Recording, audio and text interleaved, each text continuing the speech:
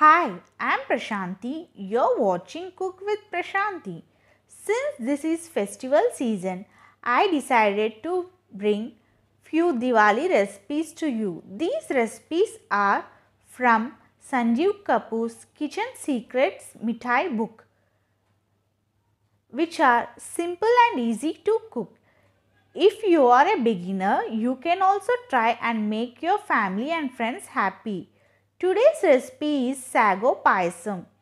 For this recipe, first you need to take 1/4 cup of sago, clean and soak in water for 1 hour.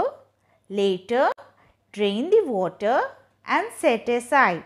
Now, we need to take a deep pan, preferably non-stick, and heat 2 tablespoons of clarified butter or ghee and fry split cashew nuts. Here I have taken 12 of them, fried them and removed them and set aside.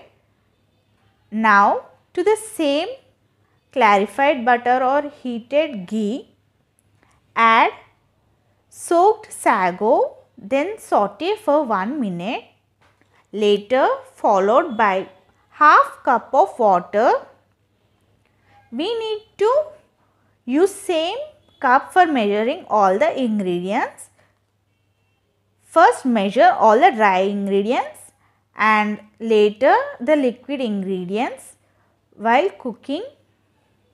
Once it comes to a boiling point, we need to check whether sago is cooked or not at this stage.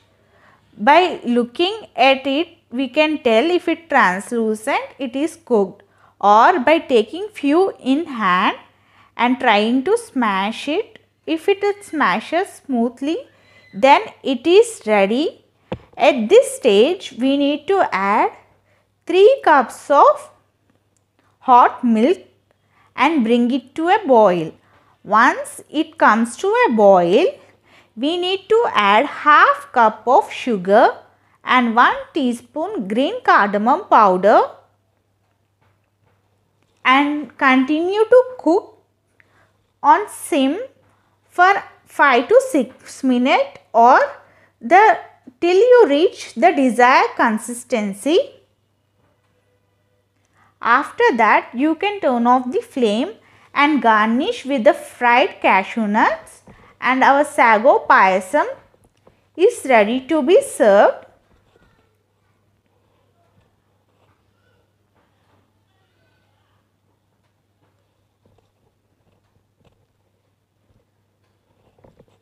I hope you like this recipe.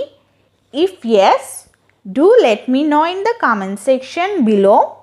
I will be back with more such interesting and simple to cook recipes in future.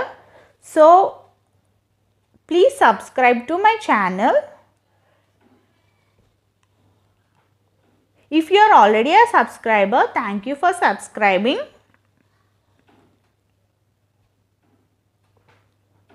And don't forget to hit the like button if you like this video. That's all for today. See you next time. Bye.